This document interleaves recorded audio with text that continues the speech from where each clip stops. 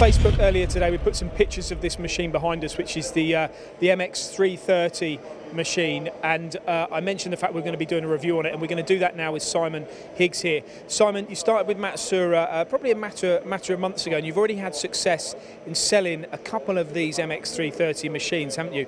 How have you achieved that? Well, most people are after the unmanned running that the machines are giving them, the full 5-axis capabilities, and the in-one solution really as a cell.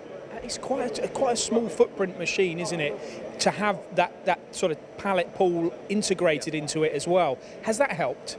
Oh, most definitely, yes. Having a small sort of 3-metre square footprint, 10 pallets, you know, giving you that full flexibility, it's fantastic. When it comes to the actual the pallet cell here or the pallet pool here, very easy to load, very accessible. That's one of the comments that some of your customers make as well.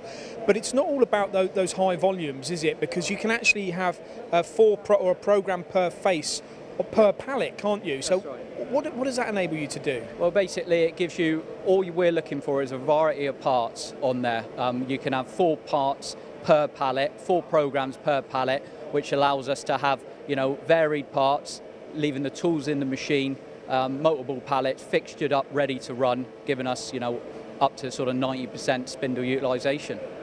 That high? Can you achieve that? Is that? Oh yeah, already we have a number of customers already achieving that and better.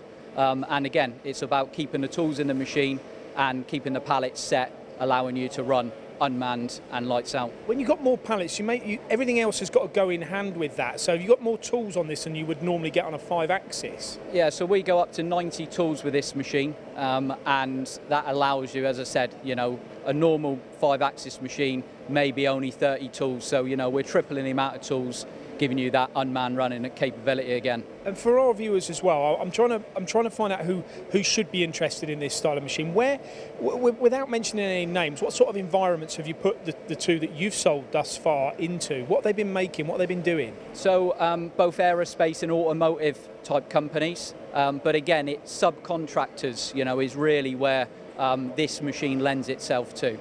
And when you look at this compared to maybe a 5-axis machine with a third party's automation solution added to it, is there any difference? Is there any advantage to having this all as one cell, in your opinion? Well, yeah, of course. The advantage is you're buying it from one supplier, from the manufacturer, Matsuura. You know, if there are any issues, then you're only picking the phone up to one person to get that resolved. And we're selling, you know, these multiple, that's what Matsuura do.